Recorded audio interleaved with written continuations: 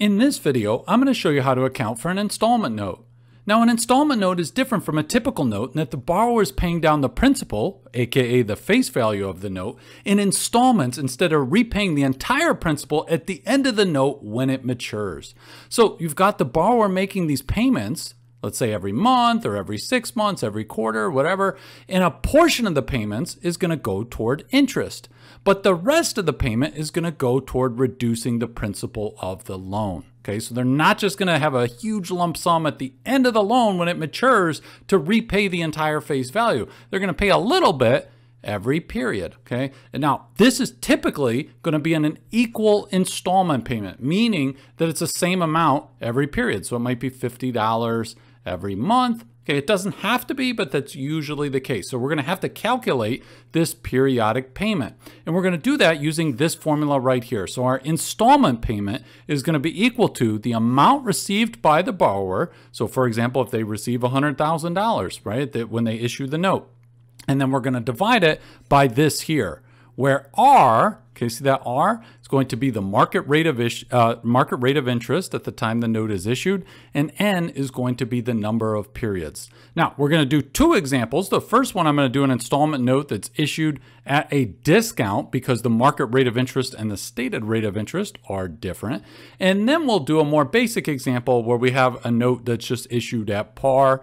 Okay, so for this first example, the company Safe Toys, they issue a 3-year installment note with a face value of $1 million, and that is going to require semi-annual equal payments. So every 6 months, there's going to be a payment, and that payment needs to be the same amount every 6 months. So we have 3 years. This is happening every 6 months, so N is going to be equal to 6. Okay, when we come back to this equation here, right, we're going to ask for N. That's going to be equal to 6 because there's 3 years and twice a year we're doing it. And then our R is going to be this market rate of interest divided by 2, 5% or 0.05 in this formula. Now, we need to know the amount received by the borrower. The note's issued at a discount, so it's going to be less than the $1 million face value. I've already calculated out. You don't have to worry about that. $949,243. That's what the borrower is going to receive upfront for the note, because again, the stated rate of interest is actually lower than the market rate of interest at the time the note is issued. So the note is issued at a discount.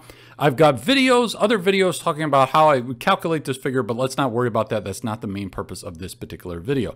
So when the note is issued, the borrower is going to receive cash, $949,243. And then we're going to credit notes payable for $949,243. Now notice, we did not create a separate account for a discount on notes payable, okay? Because we have the discount is the difference between the face value of $1 million and this $949,243. When you're doing like a bond, for example, bond issuance, bond pays interest semi-annually, typically you'd have a separate discount account. But here, we just netted it together with long-term notes. That's actually quite common, where you don't track the discount and the premium and the amortization for those. So we're going to follow common practice here, and we're just going to have the note payable. Even though the face value is $1 million, we have subtracted the discount for that. So we've got really the carrying value here, the initial carrying value or book value of the note, $949,243. Okay. Now that's the journal entry to record the issuance of the note, but now we got to figure out these payments. So this is the formula from before. I've just plugged in the numbers. The amount borrowed, $949,243. Okay, that's the amount received by the borrower. Okay. Then I plugged in 0.05, which is the market rate divided by 2. And then I've got 6, which is the number of periods, 3 years, semi-annual. 3 times 2 is 6. Okay, that's where I got that number. So we end up $949,243 divided by this number right here, which is rounded, and we get an installment payment, $187,017. What does that mean?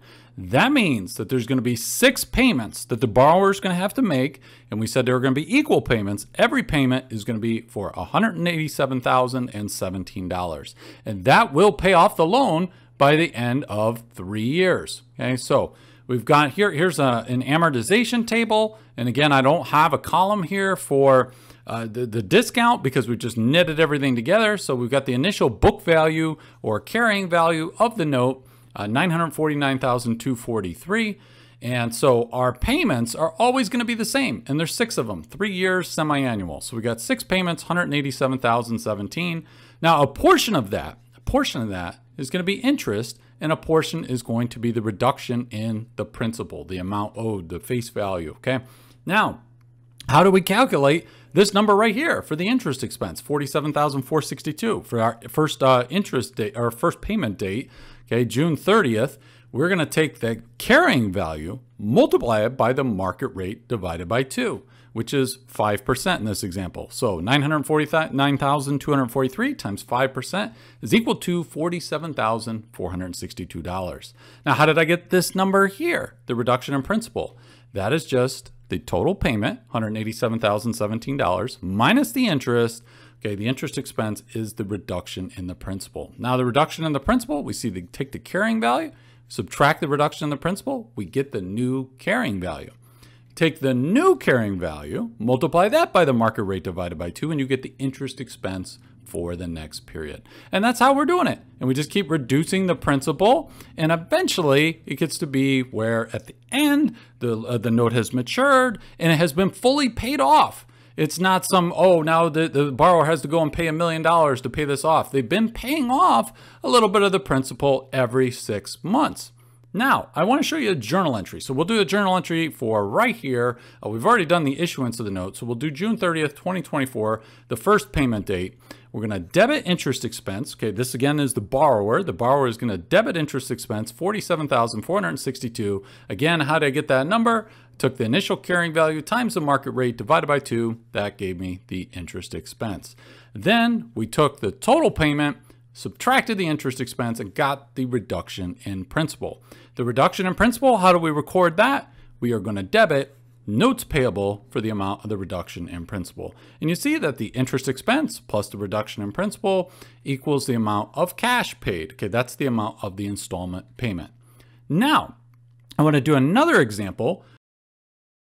The company has issued a 3-year, 6% installment note at par with annual payments of equal amount. So we have equal amounts every period, but this time it's annual payments instead of semi-annual. Let me blow this up, make it a little easier for you to see.